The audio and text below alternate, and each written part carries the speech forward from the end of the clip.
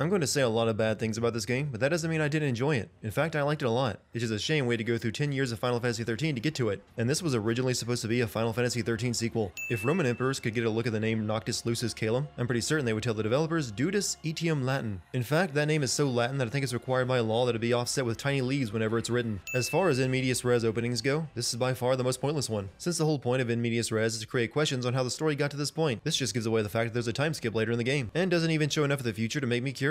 And when you start your game with all it looks like a fight against the devil, that's a problem. Set forth with my blessing, Prince Noctis. Sean Bean isn't voicing King Regis in the scene, which is weird, because he does in the Kingsglaive movie, and his character dies not long after this. So what the hell? You had one job, and that was to kill Sean Bean in a video game and complete the circle, goddammit. That hair would annoy the hell out of anyone who isn't an anime character. I'm not even sure how one gets the hair on the back of your head to point straight up. I fear I have left too much unsaid. I could have said everything I wanted to say to you back in the throne room. Instead, I waited until you were about to leave, so I'd have to drag my crippled old ass out here to tell you. Do mind your manners around your charming bride-to-be. Who in their right mind sends the prince away from the crown city during wartime with only 3 friends and a convertible to meet his bride-to-be in what is enemy territory? You're getting ready to sign a peace treaty, meaning you are still technically at war. Take heed. Once you set forth, you cannot turn back. You think I would? Noctis is directing a lot of snippiness at his father, and the game never gives a reason for it. Hell, I think there was more scenes of Noctis and his father in the trailers for this game than there is in the actual game. And all those trailer scenes are actually absent from the game. I know a game can change a lot in 10 years, but some of the cut material they showed off was just 2 E3s ago, and I feel like it would have explained a lot. Walk tall, my son. Stop being such an emo pussy, is basically what your dad just said. You're just gonna have to push her all the way. You all have cell phones. Call a tow truck. Hell, that's actually an option in this game for when your car breaks down. These guys are currently regretting their decision to wear leather in the desert. When the night has come. Unbelievable. Yeah, that's a cover by Stand By Me in a Final Fantasy game. I guess it's true what they say that if you live long enough, you'll see everything. Not exactly a fairy tale beginning, huh, Prince Noctis? Well, only if you don't count him being a prince on his way to meet his bride who also happens to be a princess. Then yeah, I guess you have a point. If your mechanic looks like this, you mistook a porn set for a real garage. If anyone would like to argue that Cindy isn't just blatant fan service, I present you her opening shot, a slow reveal of her ass before any other characteristic. Prince.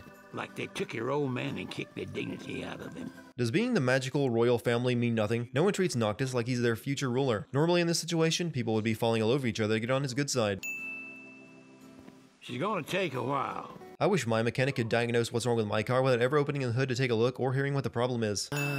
Bit steep for a simple tune-up, don't you think? Apparently this Royal Retinue didn't bring much money on their diplomatic road trip or even a credit card. Told me he ought to have y'all take care of some ornery varmints that have been causing a ruckus around here. You do not ask the prince of your country to go out into the wilderness to kill dangerous animals in order to pay a repair fee. You just bill the government. They really did go to a lot of effort to make this game more realistic, right down to the Coleman Camping Supplies product placement. Before I forget, would y'all mind making a little delivery for me? No, not at all. Perfect. Thought you'd say yes. So I already put it in the trunk. That's the line of a woman who's used to men agreeing to do errands for and not understanding why they're so helpful. Umbra. Bringing us stuff. Attaboy. That dog can really track a scent. These guys don't question the fact that Lunafreya's dog managed to track them down in the desert to deliver her scrapbook to Noctis. As far as they know, she's on another continent. Certainly knows how to find us. These guys also seem not interested in the fact that Lunafreya's dog can get back to Lunafreya before them while driving in a car. I'm afraid you're out of luck. Are we? The boats bring you here. What about him? Well, they'll not take you forth. How do you know they came for the ferry? They could have just come to eat at the restaurant. Considering that Final Fantasy hasn't had a memorable villain since Sephiroth, they seem to have taken a look at Kefka and said to themselves, yeah, let's do that again. Not a ship in sight. What gives? Wouldn't the royal family have at least one boat of their own? Or at least charter one for the prince to use on a diplomatic errand? Why is the royal family taking public transport? Hairdressing must be the dominant business in this world, since everyone has $500 haircuts. All you gotta do is find me some rough gemstones. If you're a reporter and know who Noctis is, shouldn't you be trying to line up an interview? Not sending him out to look for gemstones? I mean, he is on a mission to bring peace to the country and all. That seems like a story. That special coin you got? It commemorates the Oracle's ascension. Yeah, you didn't see that happen. You were sitting here by the dock when he tossed Noctis the coin. Hope you watched the Kingsglaive movie. Otherwise, this vision Noctis has of his dad's death is not going to sum it all up. Actually, I hope you didn't watch the Kingsglaive movie, even if you do have unanswered questions. Seriously, the Niflheim attack on Lucis and King Regis' death should have been a playable section of the game, and I'm pretty sure it was at one point based on gameplay footage from the trailers. We shouldn't have to watch a movie and an anime to get the complete picture. It's in all the papers. And would be available on your phone too. But getting important news from a paper has more theatrical weight, so Ignis had to go pick up a newspaper this morning. Insomnia Falls. You can get away with nicknaming a city something cute like the city that never sleeps, but actually naming a city after a sleeping disorder feels tactless. You don't see cities named dyslexia or bulimia for good reason. And that means we go back to insomnia. Returning to the city that's now under enemy control. Sounds like a plan to me. They've set up an inspection point. If the road ahead's blocked, then we find a way around. That's not a very good blockade then if they didn't blockade the side road that leads to the city that's right alongside the main road. Don't bother! But it's his phone. He can't just leave it on the ground. He paid for that, bro. I think you should have tried calling people before you reached the outskirts of the city. The news just told me I'm dead, along with my father and Luna. It's called propaganda. As a future monarch, you should be aware of it. Listen, I'm heading out to Hammerhead. If you're looking for the whole truth, you know where to find me. Well, you just mentioned the place by name over an unsecured line, so no reason to be coy about it now. Lunafreya did not look like this at the end of the Kingslave movie. That's not even the same dress even. And this game picks up right after that ended. Yeah, they're two different things, but they're part of this huge multimedia plan for this game, and I expect at least a little consistency. Crystal and the King's Ring. What they've been after all along. That actually accounts for 90% of fantasy plots and around 100% of Final Fantasy plots. Lucius got dealt a losing hand, and your old man played it the best he could. He saw this coming a mile away. He saw the double cross coming a mile away, but did nothing to actually prepare for it other than to send his son off to marry the woman the treaty stipulated he marry? That is not preparing. That is meeting your obligations. The power of kings passed from the old to the new through the bonding of souls. One such soul lies before you.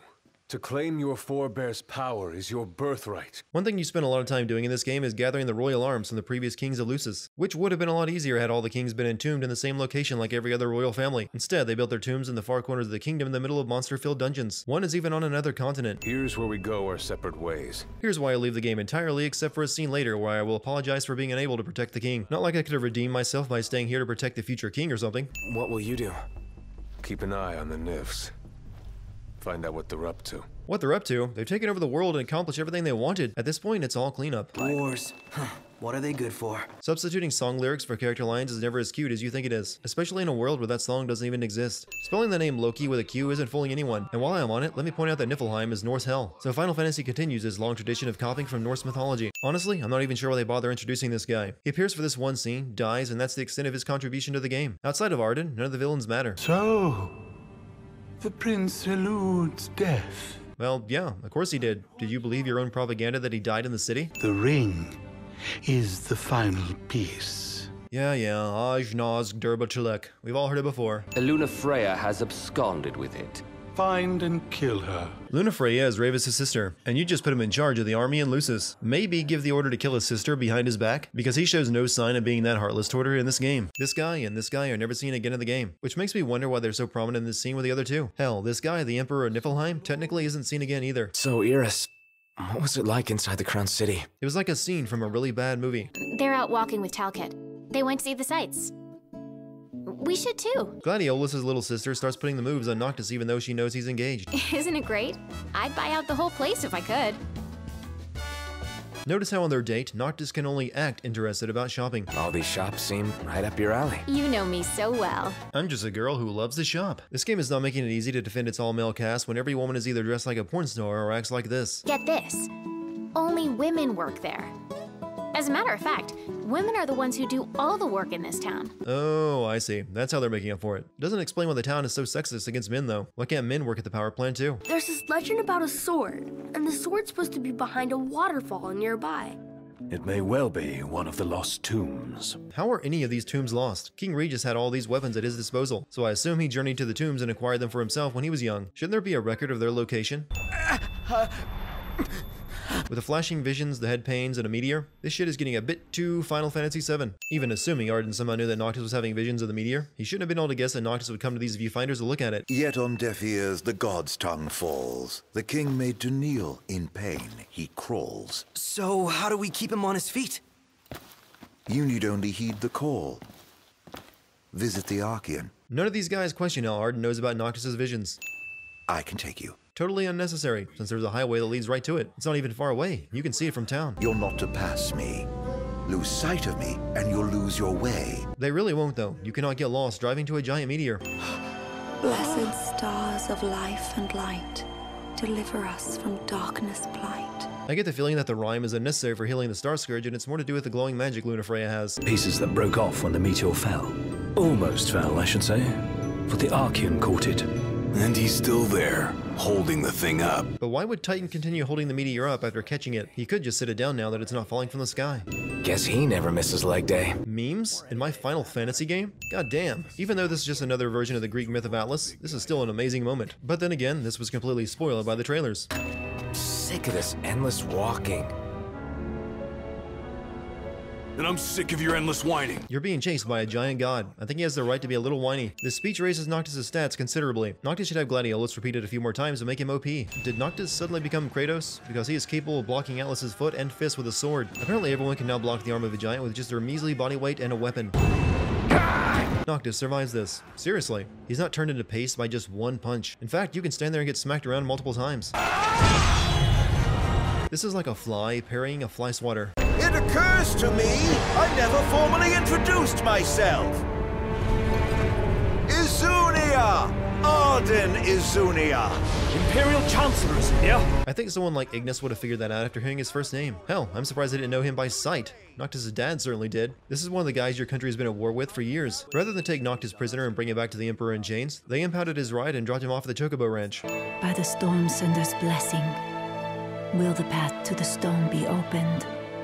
The Oracle goes hence in her king's name. Translation: go get the god Rama on your side while your girl Lunafreya goes on ahead to Altitia. Speaking in riddles makes even mundane information sound impressive. The Oracle and ring shall await their king at the walls of water. Why doesn't Lunafreya just meet up with Noctis so they can do this together? Both her dog and Gentiana can find Noctis whenever they want. There's really no reason for them to stay separated, especially when she needs to give Noctis the ring of the Luci and Gentiana can only communicate through rhyming. I can buy that Noctis looked away for a moment and Gentiana vanished in that split second, but Ignis, Prompto, and Gladiolus were looking straight at her. You would think they would have reacted. They can't all have looked away at the same time. At the very least, could Lunafreya maybe give Noctis her phone number instead of having her dog curry a scrapbook between them? Let Luna know I'm okay, and she won't have to wait much longer.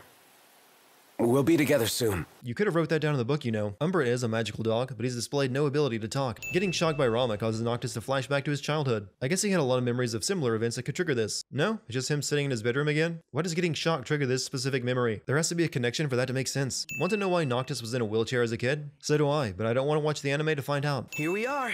Fosha Hollow. I can only hear the words Fosho Hala when they say the name of this dungeon. About your car. Yeah. Well, I found her, but she's at a base. Why did the Empire want the regalia so bad? It's just a nice car that they stole and impounded in the military base to take back to the Empire.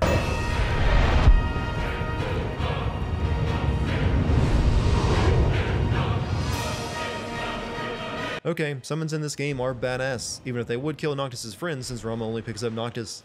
Male prettiness equals evil unless you combine it with trendy clothes. Didn't you hold back Atlas's punch not long ago in the same manner? Why can Ravens slap you around like it's nothing? Villains in this game walk away and do nothing more often than the Turks in Final Fantasy VII.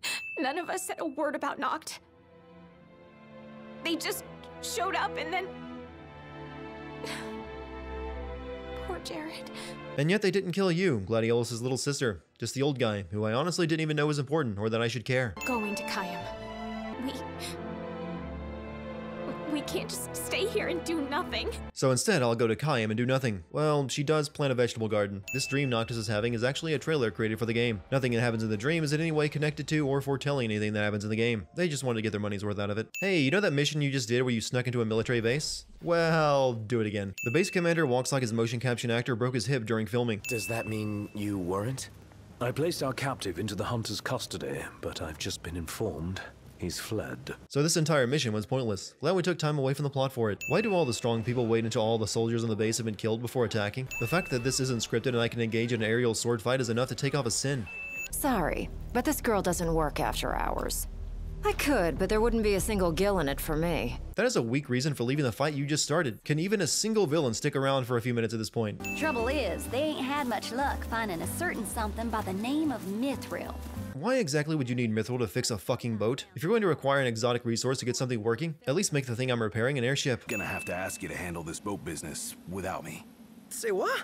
I got some business of my own to deal with. Yeah, you know, Square Enix wants to sell DLC. So I have to leave the group for now so this part of the game can be explained later for a nominal fee. Don't you hate it when the villain reads a script and is always in the right place to greet the heroes and know exactly what they're there for? I mean, that's the only explanation I can come up with for why Arden is here in the swamp and knows Noctis needs Mithril. There's nothing in it for this ex-mercenary to turn you in. There isn't? I'm pretty sure Noctis is wanted by the Empire, the people you work for. You were even in the Emperor's throne room when he found out Noctis was still alive, and everything about your character suggests you're doing this for the money. Oh, spacious. There's so gonna be a big nasty here. Just because you have your characters point out the obvious game cliches doesn't make them funny or okay to use. However, if any developer would like to mention ledge paint, I will happily take off a few sins. Mithril ore can only be found in a demon-filled dungeon. Who knew? Arriving back in Listallum, they find the power plant under attack by demons. So of course Noctis dons the only spare suit to go in and stop them. You might back up.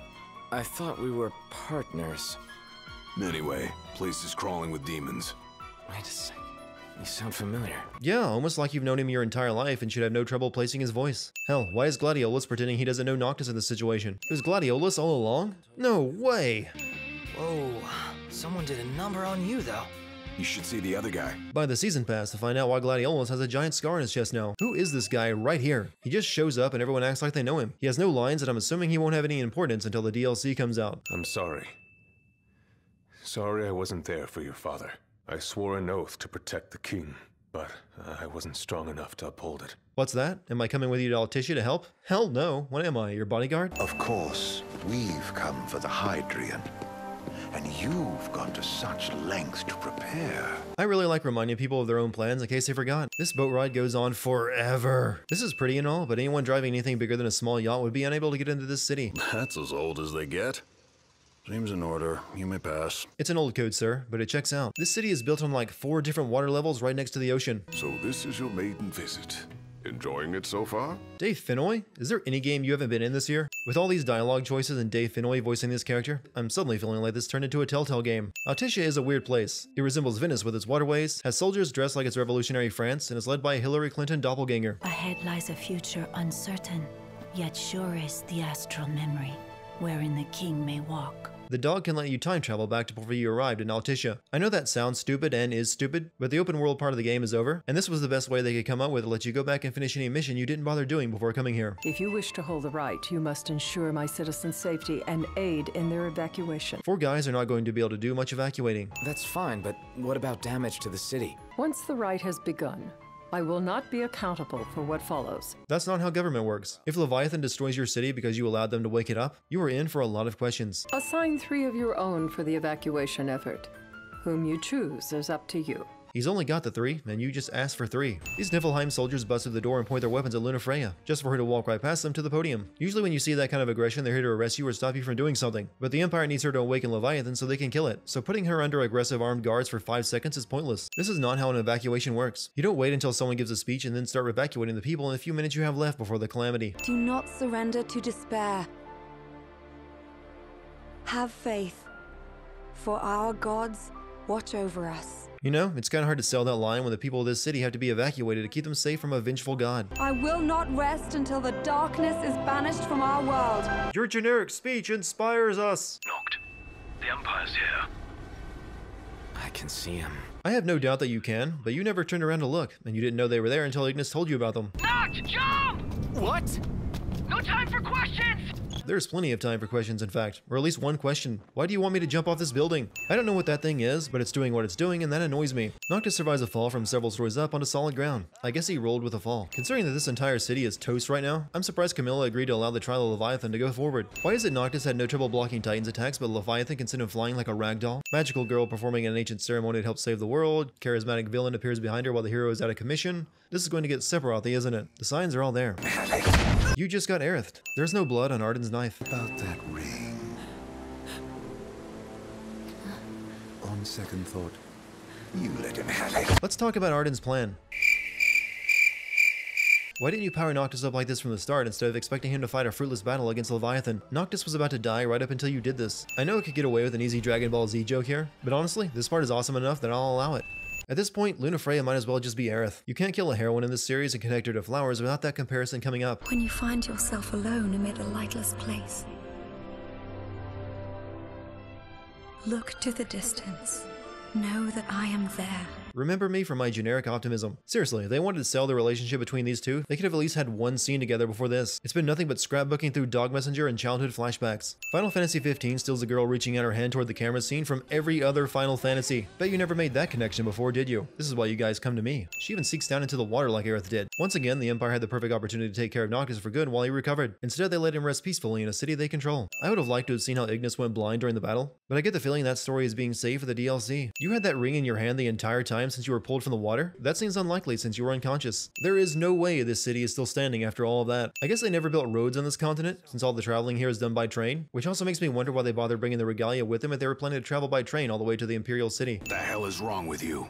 His bride-to-be just died and he's sitting in silence, you dick. I guess Gladiolus is just worried that with Lunafreya dead, Noctis is likely to start banging his sister Iris. You need to grow up and get over it. Get over his dead fiancé? Have you ever heard of the concept of too soon? Does that ring fit you? You rather carry it around than wear it? She gave her life so you could do your duty. You're the king, responsibilities, yada yada yada, no time to act like a normal human being. We've got rushed plot points to get through, so I have to turn into an absolute dick to steer this boat to the finish line.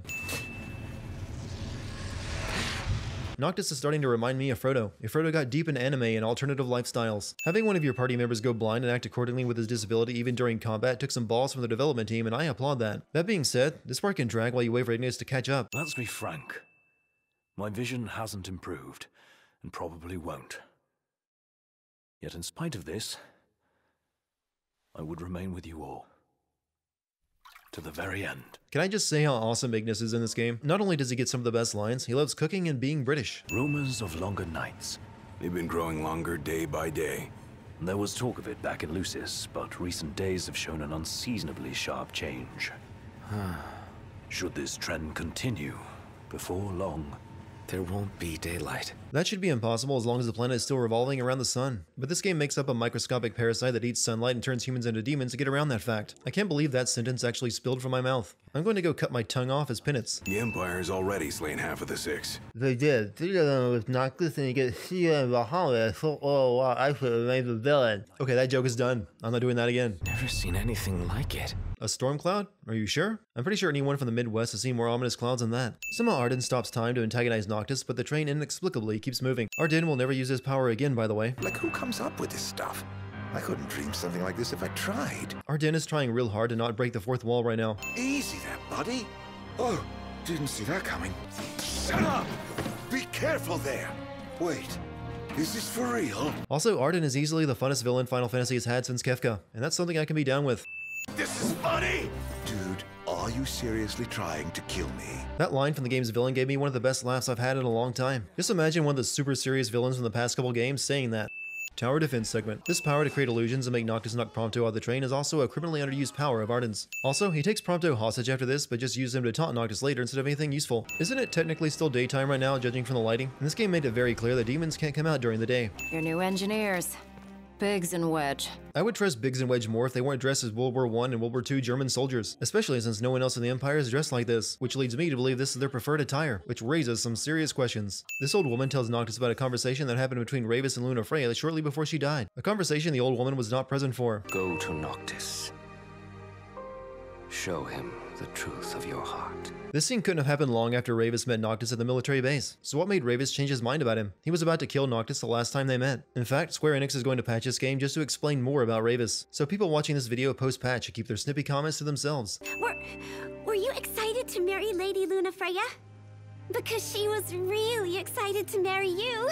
She looked so happy the day her dress arrived. She really loved you. Hold on, just gotta pour some salt into that open wound, and there, you're scarred for life. How did talking to that kid trigger a flashback to a scene the kid wasn't even present for? So you're Lady Lunafreya's fiancé, right? Wanna know something? Okay then. Everyone knows she liked pretty flowers, but you wanna know what else she liked?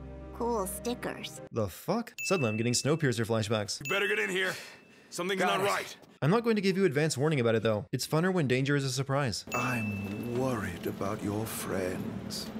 They've fallen and they can't get up. This villain even recites early 90s memes. We didn't even know they were called memes back then. She even nearly freezes Noctis, Ignis, and Gladiolus to death for no other reason than it was a cool way to make an entrance. Hold on a second, I gotta class this place up. There we go. Cease this madness. That boy will never be king.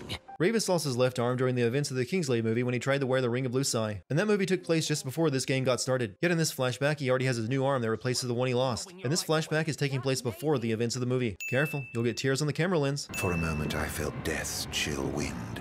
Such is the might of the gods. But then I remembered I'm immortal. How the hell did Square Enix get the immortal villain so wrong in Final Fantasy XIII 2, yet so right in this game? That trigger can actually deactivate Noctis' powers, somehow. They don't really explain it, a common problem with the last few chapters of this game. So are you not going to follow him? He killed your fiancé and you're just letting him walk out of the train? This is a whole lot more prettier than Cloud's motorcycle chase through Midgard, but a whole lot less exciting. It's closing! Floor it! Gate that is supposedly closing fast waits patiently after the car is destroyed. I feel that Gladiolus would have little trouble getting over this train car to reunite with Noctis. Noctis doesn't turn invisible in this scene. Ladies and gentlemen, Final Fantasy Silent Hills. Noctis survives this. Why does no one ever die from falling in Final Fantasy games? I'm someone who watched the movie and I still wonder why Rayvis was even in this game. In case there was any doubt, it's a trap. And yet the game gives you no other choice but to walk right into it. Prompto, you didn't reveal information to Ocelot, did you? That's how you get the bad ending. So MTs, they've got those code prints. Just like I do. Do they? Never looked. Yeah. So as it turns out, I'm one of them. If Prompto is an MT, then that means he's a demon, since MT soldiers are made from demons, and demons are infected humans. So instead of Prompto saying he grew up in Niflheim and was a human who was going to be infected and made into an MT, he says, I'm one of them. Let's be vague because reasons. Hope YouPorn wasn't on that server. The ring represents a great burden, but you don't bear it alone. This game couldn't be winking at you any harder at this point. I speak for everyone who's ever played this game when I say, fuck this boss fight. Fuck this boss fight in particular. A sorry end for the High Commander. For anyone. He was a man with hopes and dreams. Was he? I wouldn't know. The game never spelled out any of that. Allow me to regale you with a tale. Allow me to fill in all the holes in the plot in the 11th hour. I gave you my name earlier, but you should know that it was not the name given to me at birth. Arden Lucis Kylum is my proper name. I honestly had to look up why this name was supposed to be important. Then I was like, oh, Kylum is Noctis' family name. They're related. Neat. What? I can't hear you over the soundtrack. Arise as its champion. Only once the crystal and the king are no more. I know redemption. Arden explained his entire plan, but I still have no idea what he's trying to do. It involves locking Noctis away for 10 years inside the crystal to absorb its power, bathing the world in endless night and demons, and I got nothing. He used the word redemption in there at the end though, so I guess there's that. So it is ordained, the revelation of Bahamut. Now to dump even more info in your head, here's Bahamut. The heart of the crystal, wherein lies the soul of the star. And it is in this place that the king will gain the power to fulfill his calling. Oh, that. By the light of the crystal and the glaives of rulers past.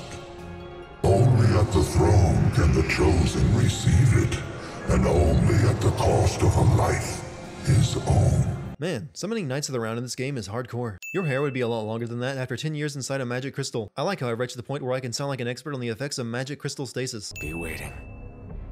In Hammerhead.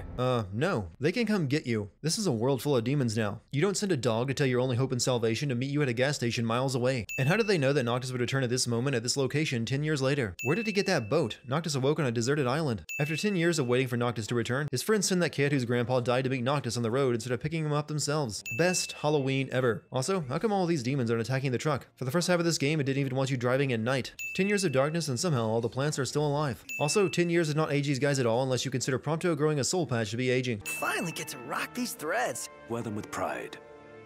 Yeah. Just hope they still fit. For clothes that still fit, you've had to have worn them previously. This is the first time you've ever worn the king's robes. Ifrit, the Infernian.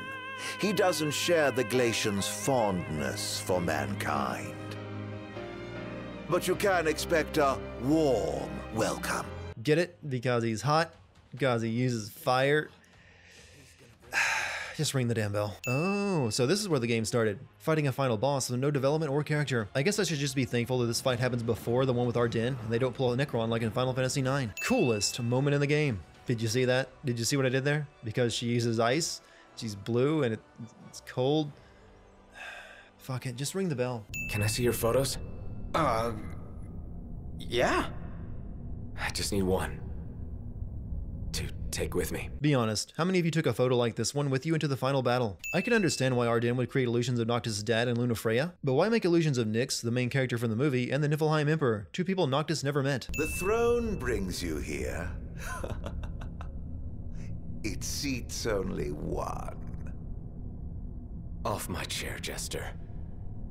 The king sits there. The once helpless and hapless prince. Is he now ready to claim his crown? Don't let us down. That rhymed. Suddenly, Matrix Revolutions. Okay, now I'll compare this to Dragon Ball. Seriously, dude, just raise a golden chocobo and go to the island to get Knights of the Round. It's not that difficult. Death by QuickTime event, or QuickTime Maga as it should be called here. Isn't this the ending of Titanic?